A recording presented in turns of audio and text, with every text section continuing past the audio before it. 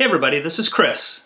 Today I'm going to show you in detail how to fix a large crack in a table using bow ties and epoxy. Now this is my first time doing this, so I'll be going over the tools and the approaches, but most importantly I'll go over the mistakes I made so you don't. I'd appreciate your comments on how to do this project better so the whole community can benefit. Here we go. Now recall I picked up this amazing 5-inch thick piece of oak at a garage sale for only $40. It had been sitting in that garage for 3 years with virtually no cracks, so I assumed it was done cracking. However, after sitting on my screened-in porch for a year, it cracked like an egg. The first step was to prepare the crack. I used my file and chisel to clean out all the loose bits.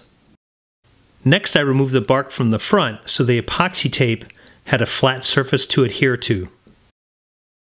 The top surface had warped, so I had to use various files to make level the two sides.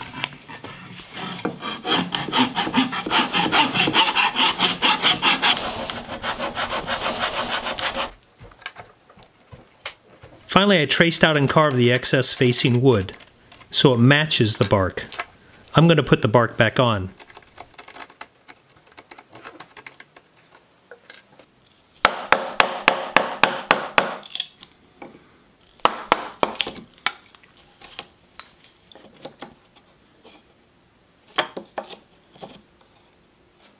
The next step was to make the bow ties.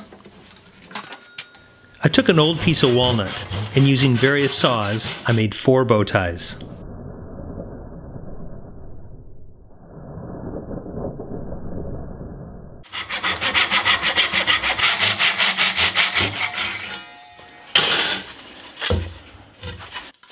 There's a slight taper to the bow tie from top to bottom, so the top is a bit larger than the bottom.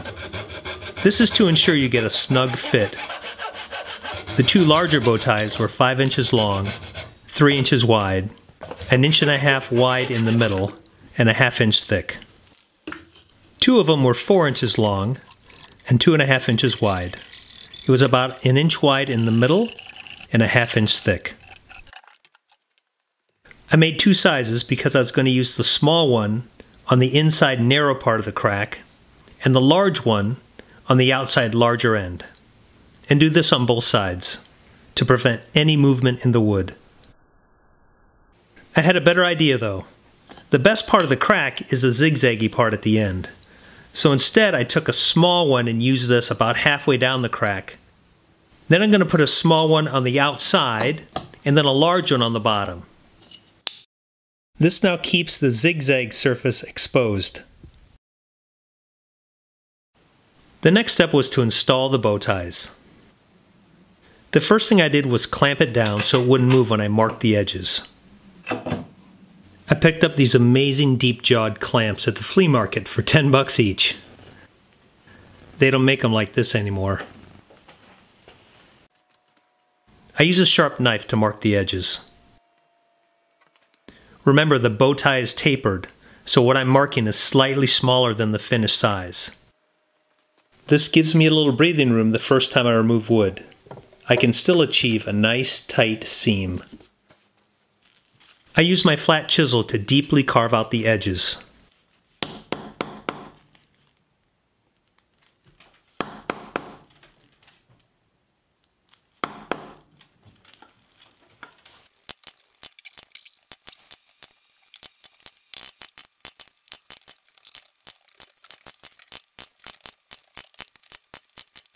Now to clean out the bottom, I turn my chisel over to change the angle and get precise depth control.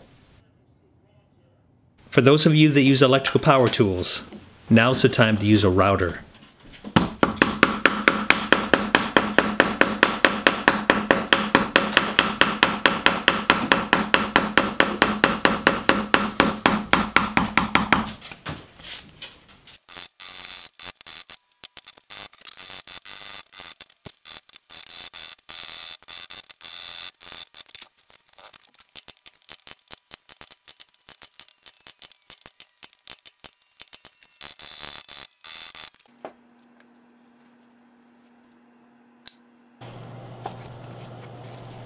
With the bottom carved out, I start slowly shaving the sides till the bow tie fits snugly.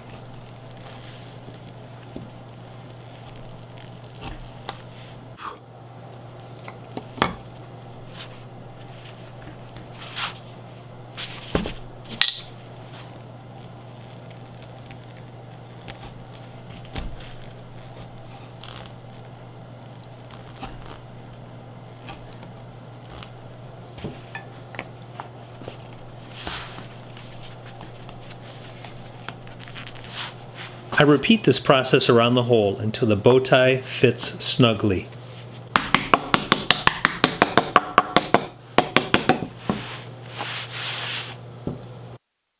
I carve out the other two bow tie holes until I glue them in. I just want to make sure I'm doing it right before I lock anything in place.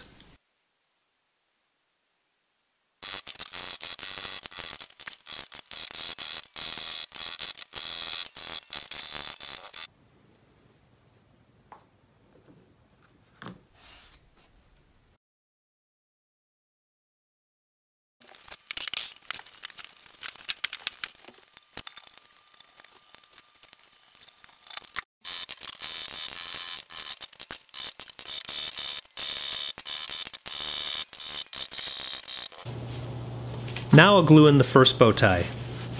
I place a towel in the crack so all the glue doesn't leak out. I'm very generous on the amount that I use.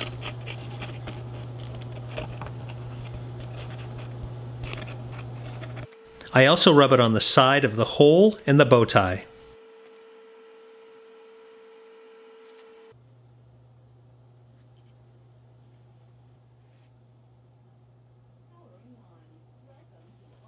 I want to see the glue ooze out all around it.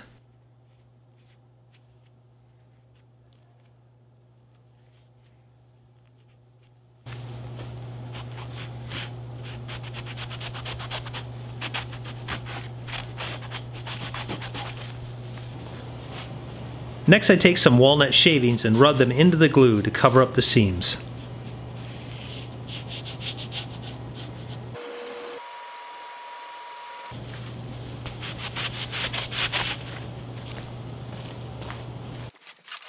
Finally, I repeat this on the other two bow ties.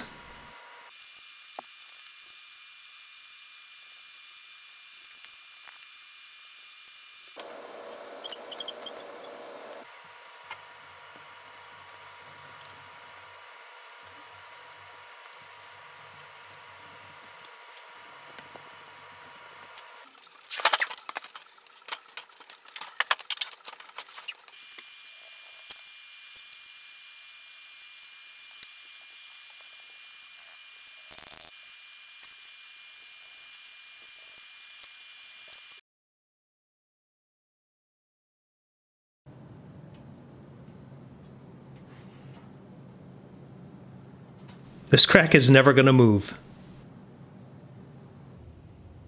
The bow tie installation went pretty well. Where I struggled was with the epoxy. And so before we get into that part of the project, let me explain two rookie mistakes I made. First, the crack is very deep and inaccessible, and so I should have done several thin layers of epoxy, which would have helped get out the bubbles and the heat. Secondly, the set time in the epoxy was way too short. I should have used an epoxy with a set time of at least 30 minutes. And again, that would have helped with the heat and the bubbles. Now, one thing to point out is that the extra set of hands you see belonged to my wife. She was nice enough to help me, but she refused to participate in this part of the video. Here we go. As prep for the epoxy, I cut out this cardboard template, which will be used to support the epoxy tape to ensure there's no leakage. The top of the table was completely warped, so there's no way to get a perfectly flat surface. So we're going to tape the top and pour from the bottom. The tape we're using today is called SureTape HW300. Now there's many other types of tape you can use, and I'd love if people can use the comment sections to make those suggestions.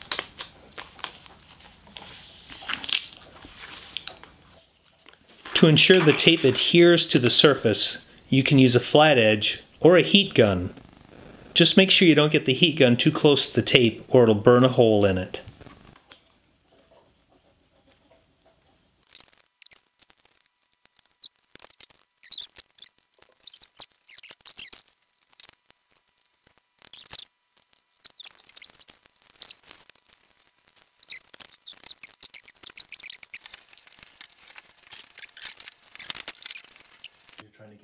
We're doing this in 2 pours, which again was the wrong thing to do. Regardless of the number of pours you do, you always want to mix the same amount of epoxy and colorant so the color matches between layers. It's important that there's good mixing between the 2 components, so be sure to mix for at least 5 minutes.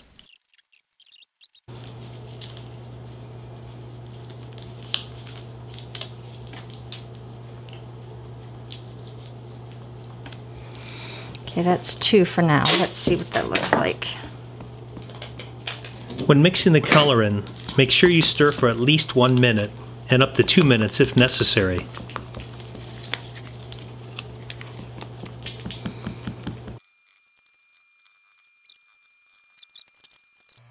You can use a heat gun to get rid of the bubbles, or you can use a flame from a small torch. In this case, we're trying to get rid of as many bubbles as we can before the start of the pour.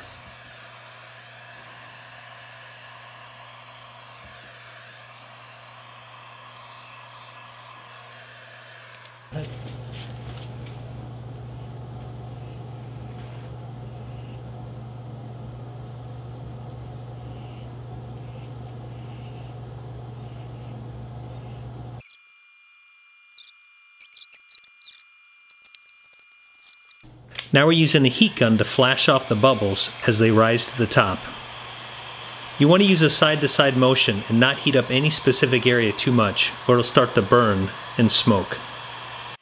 Jump from the other side. This is where the problem was starting. The epoxy is starting to set before all the bubbles come out. We waited 24 hours, then we did the next pour. We want to ensure there's good adhesion between the layers, so we're taking some sandpaper and roughing up the surface, and then wiping off the dust.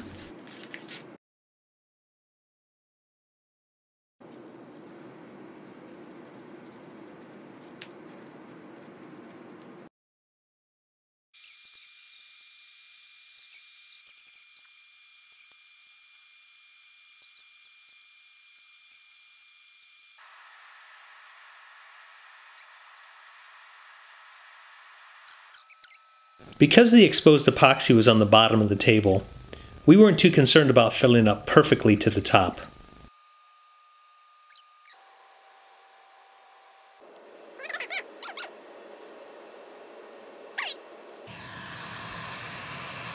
Again, the epoxy is setting before the bubbles get a chance to come out.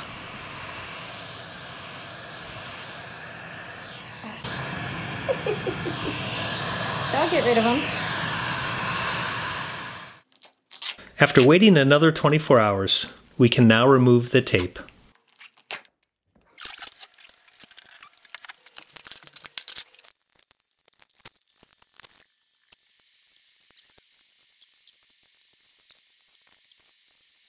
When we took off the tape, it looked like a train wreck. There was cracks, there was bubble holes, and more cracks. It was pretty obvious that the epoxy leaked through the tape onto the wood. I should have clamped the board on top of the cardboard template to make sure there'd be no leaking. I tried in vain to use a paint scraper to pop it off, so I had to use my chisel and just carve it all out.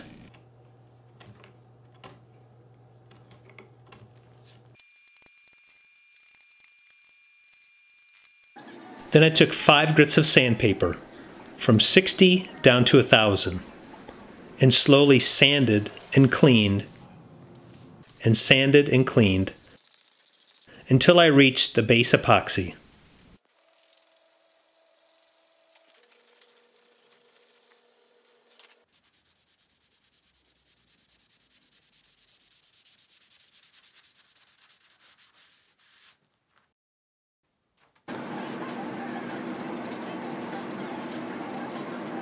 Finally, we mixed up a batch of clear epoxy and used it for 2 reasons. First, to fill in the cracks and the bubbles,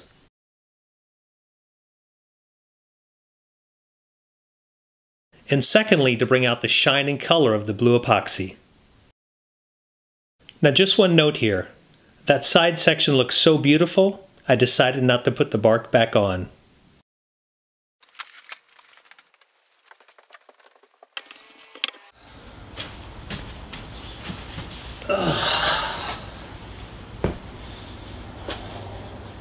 I hope you found this video helpful. Please subscribe to me on YouTube and follow me on Twitter and Instagram @ChopWithChris so you don't miss out on any of my future projects. Thank you.